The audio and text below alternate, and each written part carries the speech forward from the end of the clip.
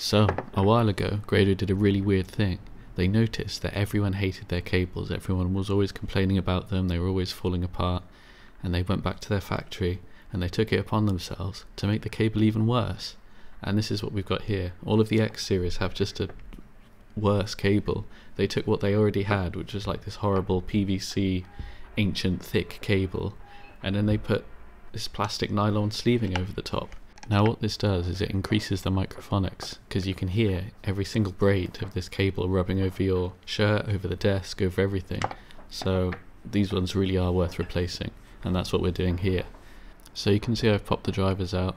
It's actually quite nice and easy to do on these ones because the glue's a bit weak, and it's also in this aluminium housing, so you can really sort of lever on it without fear of actually breaking it. On lots of the thin wood ones you really have to be careful, because otherwise you'll crack the wood. So I snip the stock cable and pull it out of its housing. You can see it's got a little zip tie in there to hold it in. We just chop that bit off. Underneath, these ones were secured with what looked like black blue tack. Usually it's like a tarry substance, but this time, yeah, definitely blue tack of some kind. So we just pop the inner cables out of the sheath so that we've got access to them, and then that makes them a lot easier to solder to. Yeah, I'm just pushing that black blue tack on. There we go, take the sleeve off, and then underneath they've got a bit more shielding, and all of this will be replicated with R1. There we go, there's the glue. I'm just snipping it off the side, and it's finally time. This is the scary bit. You get to drill a big hole in the side of your Grados. So I've sped it up here. This process does take a little while, and you get yourself covered in wood and metal shavings, which is lovely. But yeah, just making sure that our little 3.5mm socket fits in there, because that's what we try to use. We used to use 2.5mm, but they're just a bit small and dainty, and when we can, we'll do a 3.5, just because then it's compatible with a lot more cables. So once those both fit, just hoover up the dust. This is horrible stuff. It's all little metal shavings that get everywhere, and you definitely don't want them anywhere near the drivers, because obviously the drivers are magnets. They'll pick up metal shavings. I mean, less so in this case because it's aluminium and it's not magnetic, but with other metal headphones it's worth looking out for. So make sure that they go all the way in, and they do. So I'm just about ready to start soldering the wires up. These are 3-pole sockets, so what I'm doing is I'm just connecting the ring and the sleeve together, and then just leaving the tip and those other two as a pair of contacts. That just simplifies things a bit and makes them compatible with even more cables.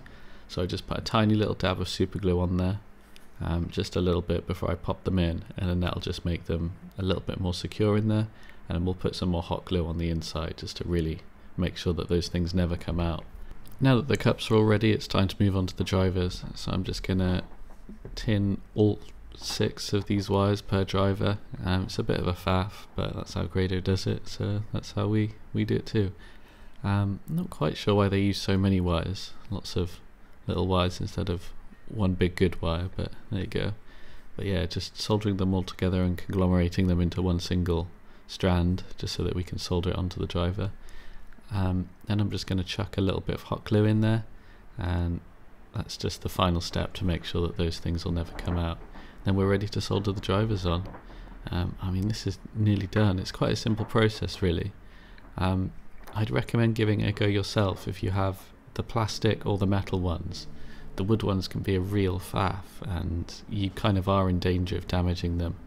But the plastic ones, they come out easily. You almost don't need to heat them up. You can just pop the drivers straight out. They're quite good. So now I've got these all soldered in. I'm just checking in the back to make sure that the wires are laying nicely, because otherwise you don't really want them pushing up against the grill. It just looks a bit ugly. So we just glue all the way around on the surface. We don't glue from the back, because if these ever need to be taken apart again, this just makes it a lot easier.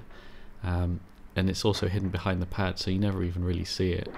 What you just saw me do there was ironing the glue down with the side of the hot glue gun, and that just makes it look a bit nicer, even though you won't see it.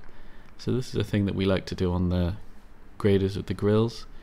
Just dipping a little sponge into some black modelling paint, because these grills, they're black painted and they often get scuffed and beaten up a little bit, and you can just see the metal underneath, and it's nice to dab this on just to make it look as good as new. So all the electricals are done, all the cups are looking good, so now it's time to secure them back in to their headband. So I put these little grub screws back in, and yeah, we tighten them with this little bit of hose that we have, just because they're also painted, and if you use any other tool, they're completely round. You can't use they're not a hex head or anything, or a screw, so you just have to use friction, and if you were to use a big pair of pliers, then you'd scratch the paint on them. But yeah, that's basically our work done at this point. They're all back together, they've got their little socket in, so they're ready to go back to the customer. Just putting some pads on these so you can see what they look like. They're all done, and soon I'll pop on one of our lovely soft flexible cables. Now this thing will be a real upgrade. You can move your head, it flexes, it moves, it's soft, it's not microphonic at all. You can just use it without fear of it falling apart. Now if you want to send yours in, please do. We'd love to work on them. We'll put the link in the description for where we offer the service. Tell us what you want, we'll customise them however you like. We work on any of the Grados, even the wood ones, just send them in. That's all. Thanks for watching. Remember to like and subscribe. Cheers.